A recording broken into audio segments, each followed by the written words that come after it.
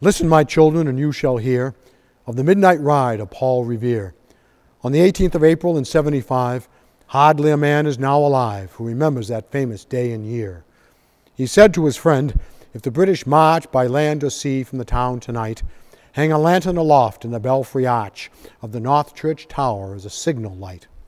One if by land and two if by sea, and I on the opposite shore will be, ready to ride and spread the alarm through every Middlesex village and farm, for the country folk to be up and to arm.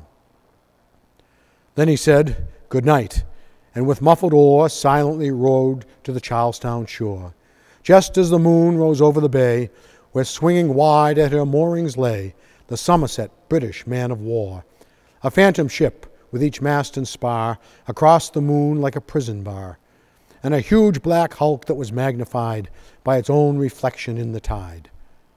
Meanwhile, his friend through alley and street wanders and watches with eager ears, till in the silence around him he hears the muster of men at the barrack door, the sound of arms and the tramp of feet, and the measured tread of the grenadiers, marching down to their boats on the shore. Then he climbed the tower of the old North Church, by the wooden stairs with stealthy tread, to the belfry chamber overhead, and startled the pigeons from their perch on the sombre rafters that round him made masses and moving shapes of shade. By the trembling ladder steep and tall, to the highest window in the wall, where he paused to listen and look down a moment on the roofs of the town and the moonlit flowing over all.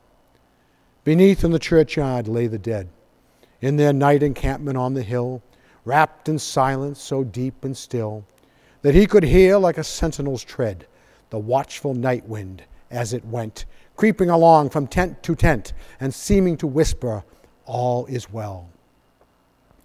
A moment only he feels the spell of the place and the hour and the secret dread of the lonely belfry and the dead.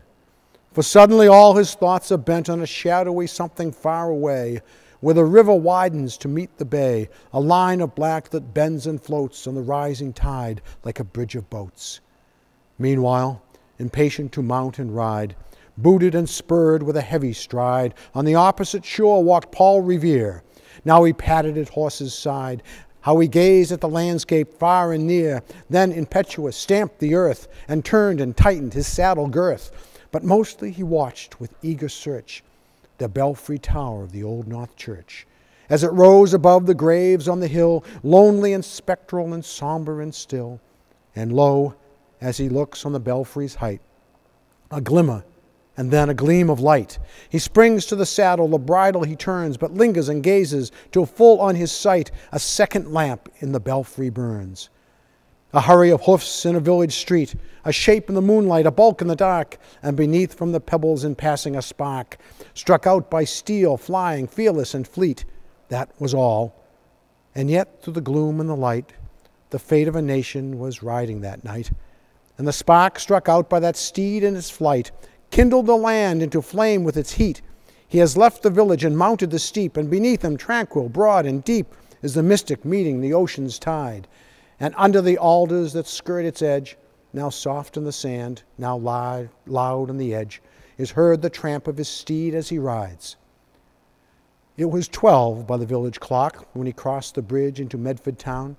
He heard the crowing of the cock and the barking of the farmer's dog, and felt the damp of the river fog that rises after the sun goes down.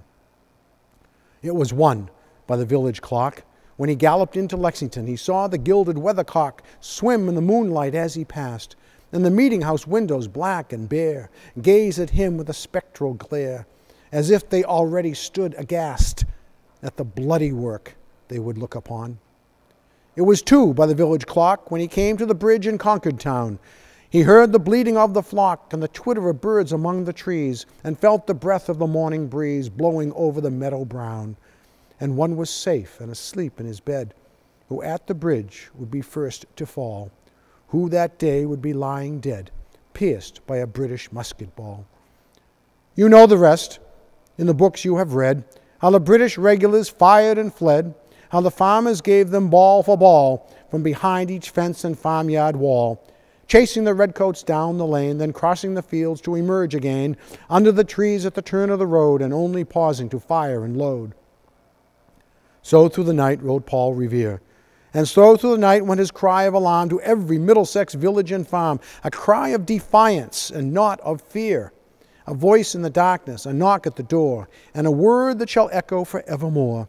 For born on the night wind of the past, through all our history to the last, in the hour of darkness and peril and need, the people will waken and listen to hear the hurrying hoofbeats of that steed and the midnight message of Paul Revere.